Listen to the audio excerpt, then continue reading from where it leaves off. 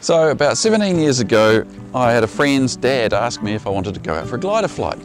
And I said, sure, why not? About 2 months after that, someone from the club rang and asked, would I be interested in going for a course that they've got coming up? And I said, yeah, why not? Since then, I've been gliding about 17 years now and haven't stopped since. So the chap who called was a nice guy called Trevor, and he was a big driving force in our club. He flew a PW5, he was very enthusiastic about gliding and promoting the sport to others, and he was an instructor and on the committee and all that. 2 years after I joined the club, Trevor was involved in a fatal accident in a gliding contest. So Trevor was about 200 feet above the ground, only a couple of kilometres away from the airfield and the finish line of the contest, when he tried catching that last thermal to get away back to the airfield.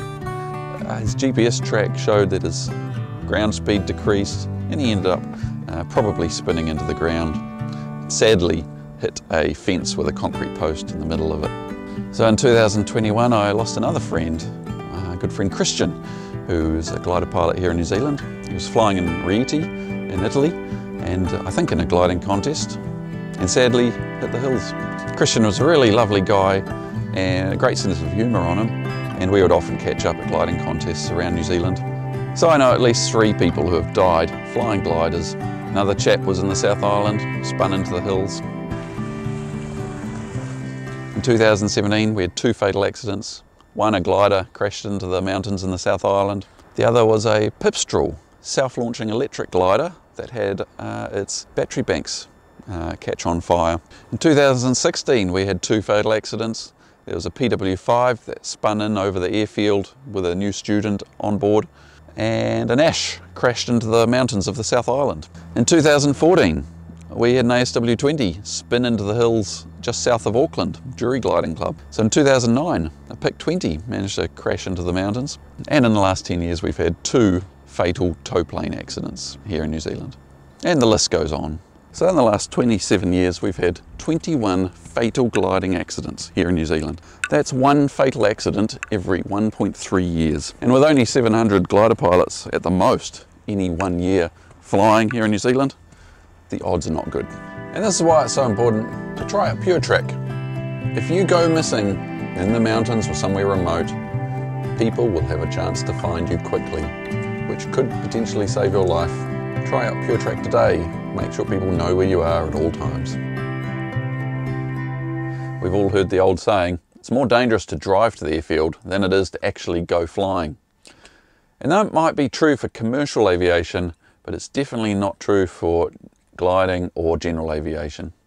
Friend of the show, Clemens from Chess in the Air, has done a really good in-depth analysis of what are the chances of dying in the sport that we love. Check out his analysis. I'll put a link to his website in the description below. For gliding in Germany and France, the chance of dying is 1 death in every 50,000 hours of flying.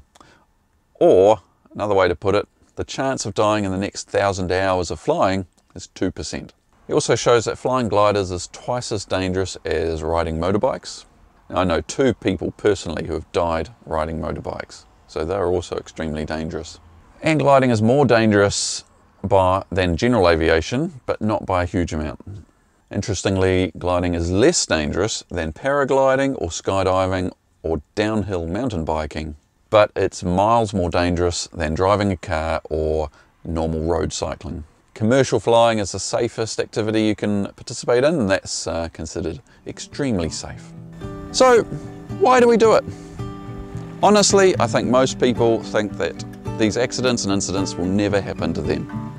We don't think we'll make the same mistakes that countless other people have.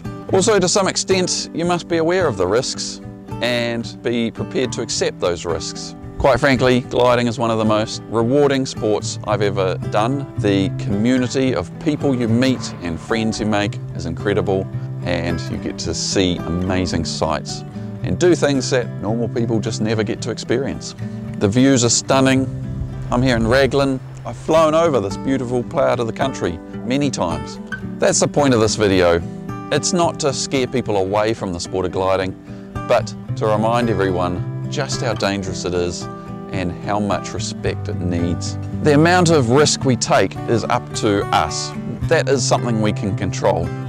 We can mitigate risks and catch errors and problems before they happen. That's why checklists are so important. That's why we should practice our spinning regularly. This is why we need comprehensive training, and why it's so important to subscribe and like the channel and watch all the Pure Glide videos that have been created. And be aware of psychological traps such as get-home-itis and just pushing your boundaries further than you should. You know you should just put it in a paddock because you're getting too low, but you just try and catch that last little thermal.